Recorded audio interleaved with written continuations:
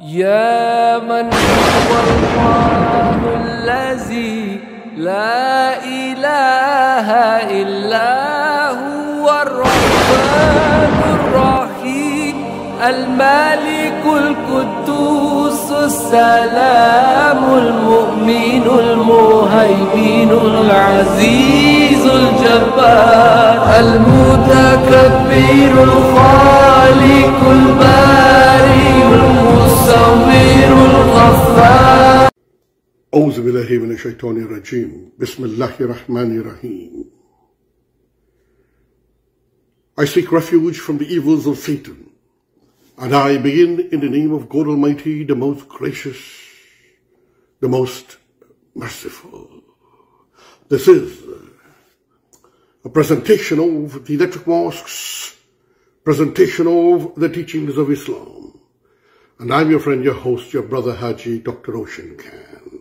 This morning, as I sojourn out of Guyana, I felt inspired after Fajr Salah to do some readings and writings on things that I had done in connection with humanity and love and goodwill. And so this presentation could be a form of an Electric Mosque's presentation of the teachings of Islam. It could be also a message through the Universal Peace Federation, International, Georgetown, Guyana, as it pertains to human development, love, and peace.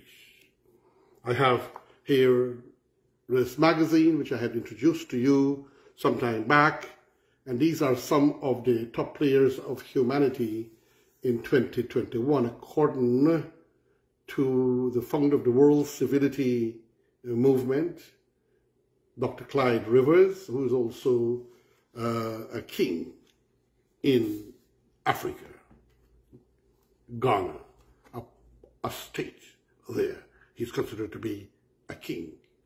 Now, I have in this magazine an article, a statement of interfaith religion by Dr. Roshan. There. Then I have another magazine of written and prepared by this amazing gentleman, and I was asked to do an article in it, and it is called, according to what he had found, he asked me to write, Finding Purpose in Pain. So I'm hoping that as I will have enough time in this presentation to do them both. If not, I'll have to move to another part 2. All about human development, growth, not so much about me, even though it might be centered somewhat on me. My experience could make it easy for some people who are in my situation. And this magazine was done by Dr. Reuben West, World Civility Ambassador. And for years, your understanding to your brother, me, Hajji, Dr. Roshan Khan, is also a World Civility Ambassador. And through the Universal Peace Federation, an International Ambassador for World Peace. So let me find the spot and start to make this presentation, my beloved divine friends, family, brothers and sisters. So I thought it best that instead of starting with the presentation I made in this book, I would start with the viewpoint of yours truly. Now, he gave all the contributors a viewpoint of his understanding of them. And here is your brother, me, Hajji, Dr. Roshan Khan. Now, he's saying, who is Dr. Khan? And then I have a statement of interfaith religion. And I want to bring this wisdom out, for it's all on peace and goodwill, love and harmony. So, let me find out again.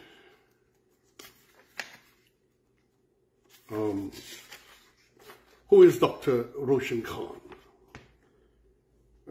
From His Excellency King Okoiman and Misa I, also known as Sir Clyde Rivers.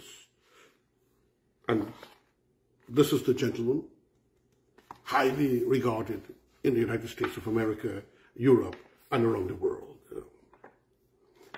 So who is Dr. Roshan Khan?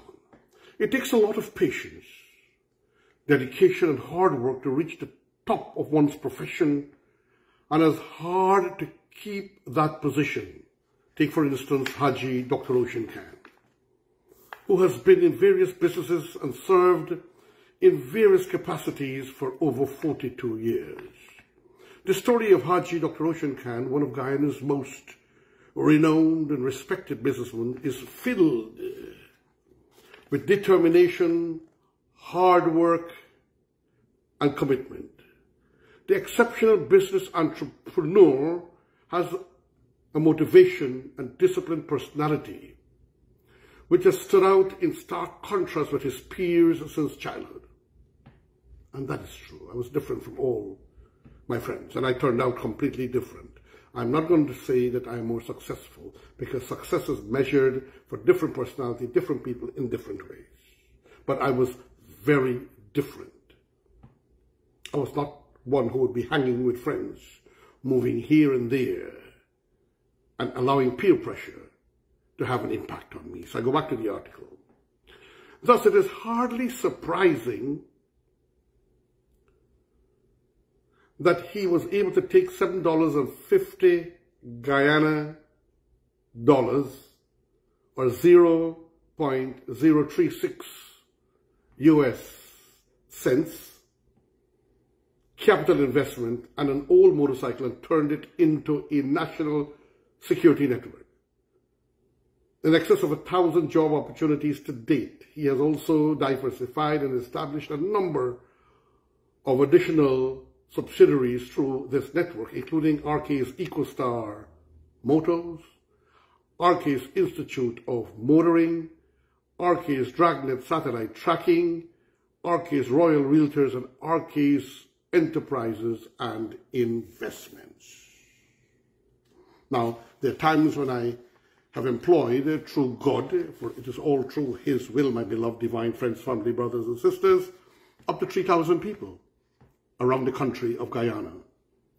And our service moves from the jungle, the Amazon jungle, deep in the interior areas, the coastline, the townships, and throughout Guyana.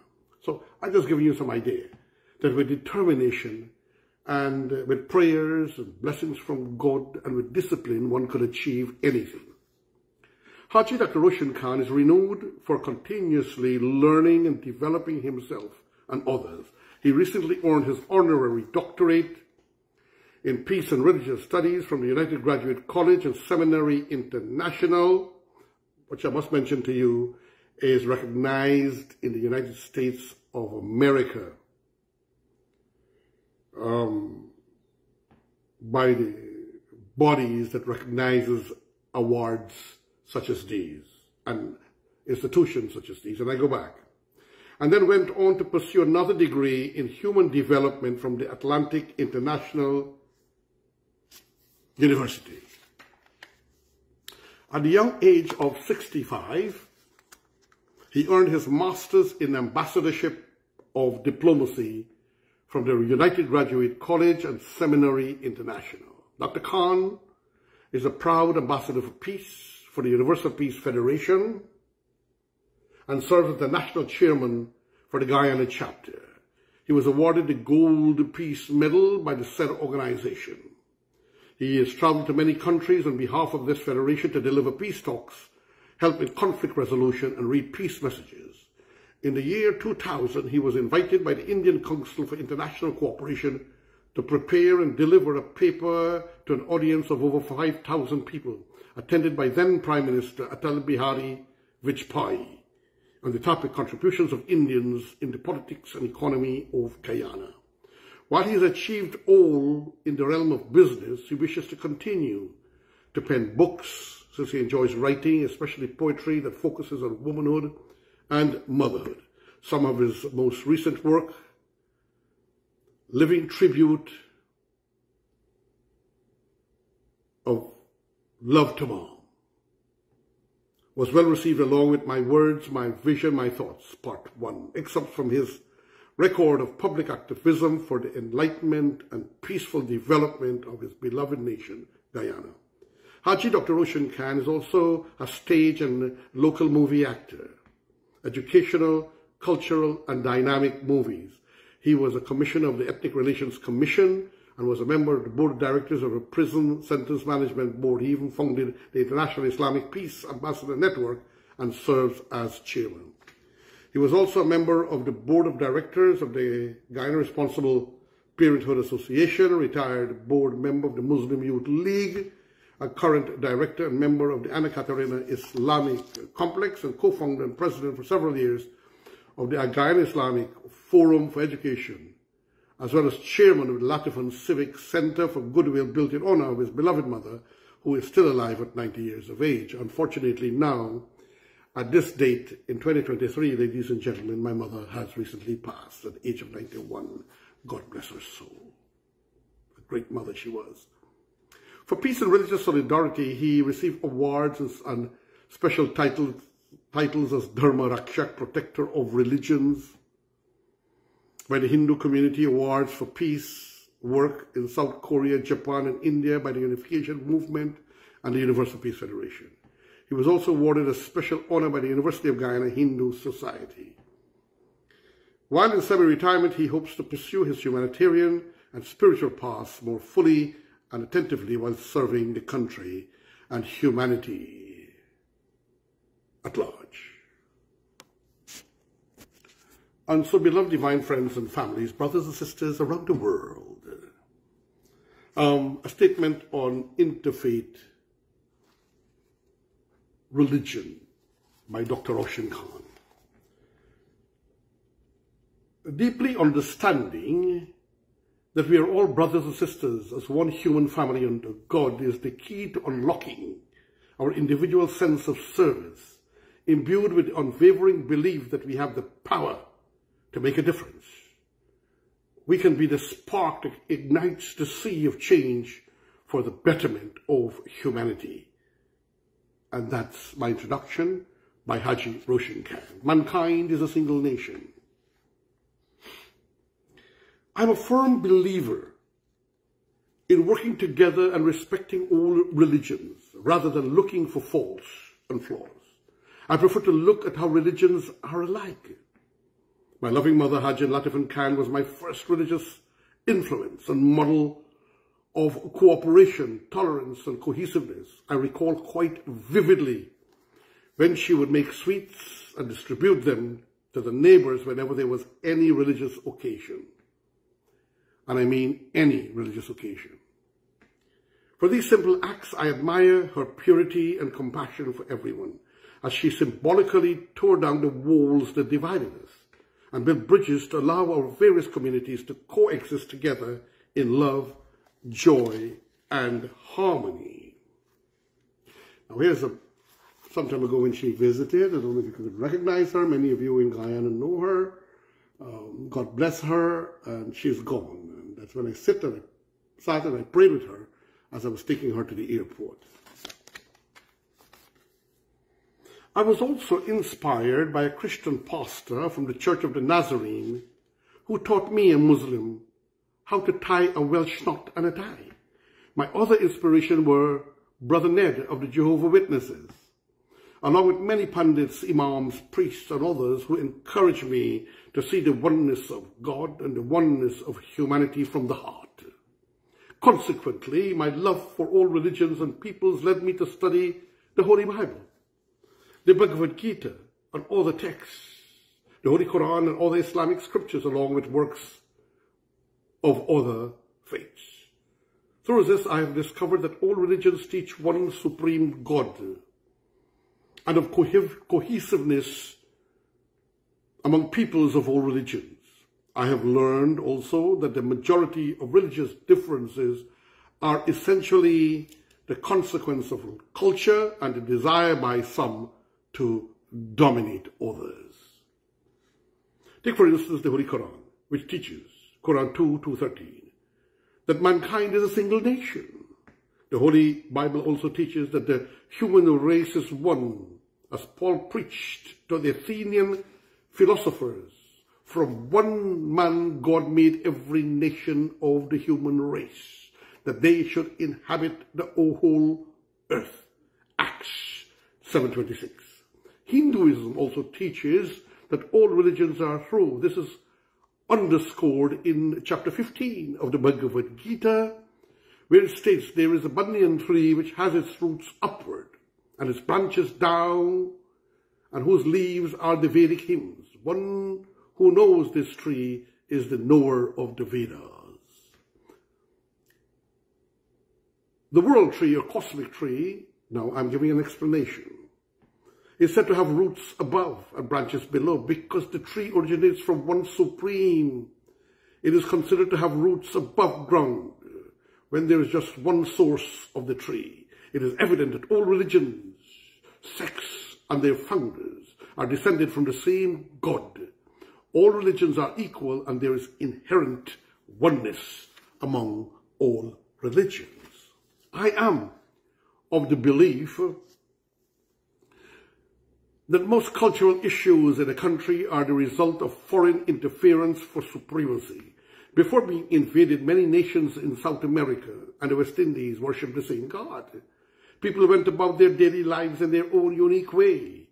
They had their own medicine, skill, and dances, among other things. When you look at countries like Africa, you can see how foreign invaders infiltrated their societies, interfering with people's minds and altering their customs, albeit enormous cruelties and enslavement, as history have shown. As part of World Summit 2020 in South Korea, I was invited to speak as a Muslim leader on Islam and international peace and cohesion before an audience and delegates from 150 countries, which was also broadcast virtually to hundreds of millions of people worldwide. The event was organized by the Universal Peace Federation, which is headed by Hajji Moon and the late Reverend Dr. Sun Myung Moon. As a special invitee to address this distinguished group of leaders, which included heads of states and parliamentary officials, religious and spiritual leaders, as well as women and civil society leaders who were all dedicated to dialogue and collaboration for peace and human development. It was an honor to make a presentation based on the Universal Peace Federation's ideology of one human family under God. That is to say, we are one family under God, from one God who created for a single purpose. As Prophet Muhammad, peace and blessings of God Almighty be upon him, taught us in his last sermon. All mankind is from Adam and Eve. An Arab has no superiority over a non-Arab. Also, a white has no superiority over a black, nor a black has any superiority over the white except by piety and good action. Further, the Quran teaches, to each of you we prescribe the law and the method. Had Allah willed, He would have made you one nation united in religion. But He intended to test you in what He has given you. So race to all that is good. To Allah is your return altogether, and He will then inform you concerning that over which you used to differ.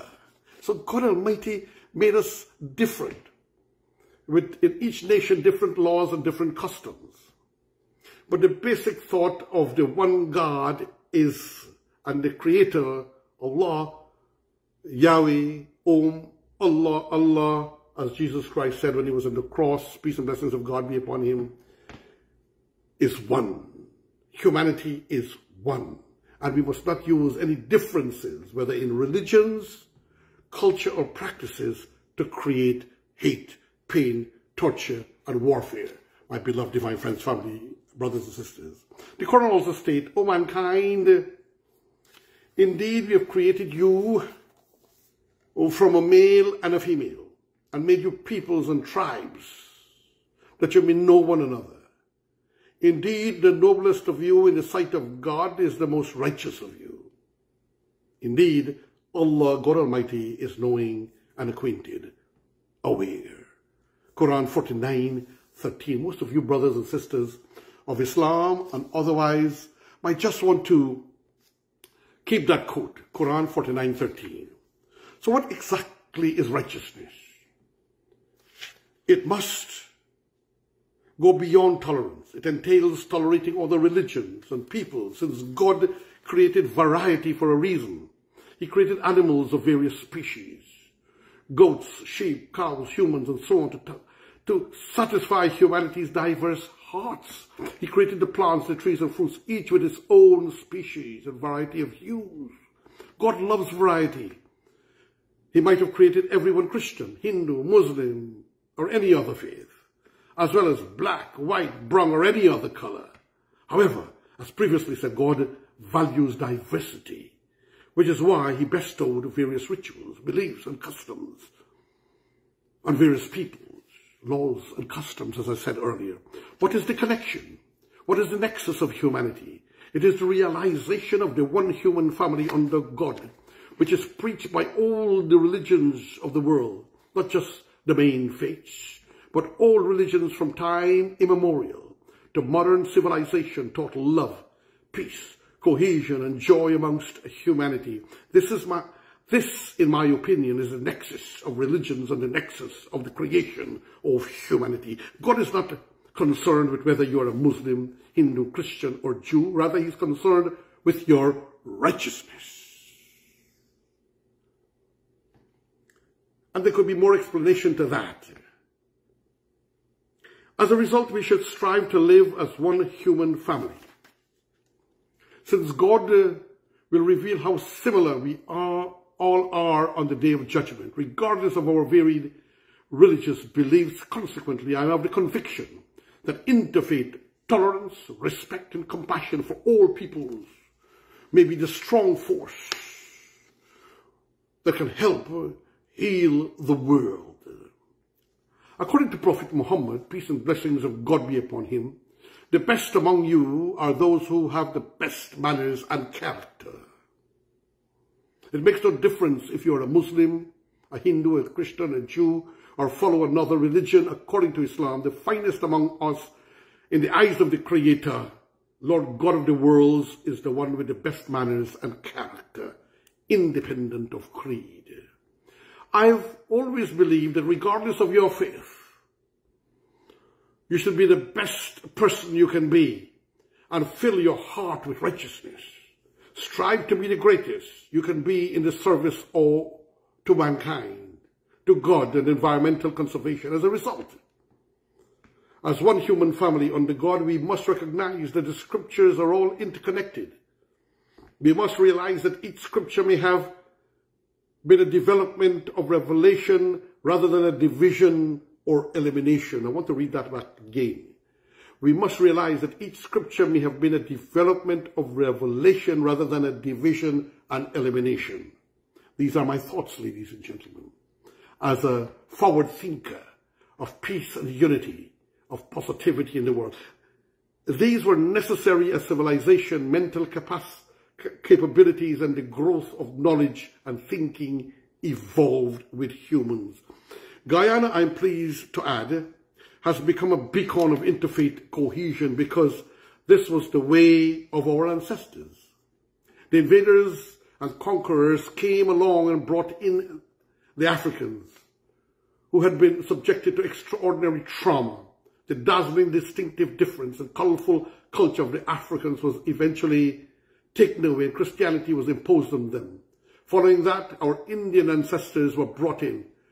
When our Indian ancestors arrived, they couldn't speak English. Our African brothers and sisters taught our ancestors how to speak English and the ways of the New World. Our indentured ancestors from India collaborated with the liberated Africans to foster cohesion, goodwill, and trust and they learned from one another. Furthermore, when our Indian ancestors arrived, they brought their faith, which was mostly Hinduism and Islam. When they arrived, two peoples emerged from the SS Whitby, leading the others. One was a Muslim named Khan, and the other was a Hindu named Rama. The name Rama Khan was coined to symbolize the power and harmony of Muslim and Hindu cohesion. Despite past masters' attempts to divide and dominate our people, Guyana became a model of interfaith harmony. However, throughout the generations, politics has been used to divide our people. For decades, our people, on the other hand, are versatile and extremely wise. So much so that when visitors come to Guyana, they are curious as to how we have successfully coexisted with such diverse ethnicities, 6 races with varying religions, and now they are saying 7th race because of the mixtures. Here in Guyana, we are truly blessed to live in a country where we can hear the Muslim call to prayer, as well as the church and temple bells and chants from our windows. Coexistence and harmony, in a nutshell, are the nature to us as a breathing. First, our First Nation predecessors, as the Aborigines, the original people, we call them Amerindians or the indigenous. Then our African and Indian ancestors, who put their lives in bondage, where their souls were drained for us, who paved the way for the Chinese and Portuguese to follow. And all of the other generations to come, with their blood and sweat. Our ancestors have watered our soils and have made Guyana unlike anywhere else in terms of interfaith cohesion and peace.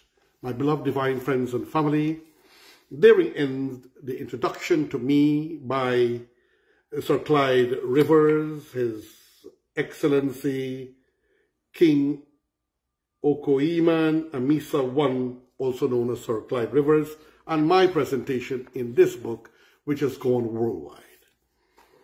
So I wish to just recite a little bit the chant that you all usually like. Bismillahirrahmanirrahim. La ilaha illallah. La ilaha illallah. La ilaha illallah. Muhammadur Rasulullah. Those of you who are unwell, I pray that God may bless you. You may put a water nearby, so the words may catch the water in a beautiful vibration. You may try to touch my hand through the power of God, through His Holy Quran, and that you may be blessed. For some say they feel better when they touch the fingers, or they touch the Quran, or they put the water, they're sprinkling on themselves, and those who may be unwell. Bismillahirrahmanirrahim. Alhamdulillahi Rabbil Alameen. Ar-Rahmanir-Rahim. Maliki Yawmiddin. Iyaka na'budu wa iyaka nasta'in. Allah heal and bless. Ihdina siratal mustaqim, siratal ladina an'amta alayhim, ghayril maghdubi alayhim waladdallin. Bless and heal our nation, our peoples, and all those who are sick in Guyana and around the world, who you, with your power, O Allah, can heal. And those who you have to take, O Allah, take them in peace and quietude back to you.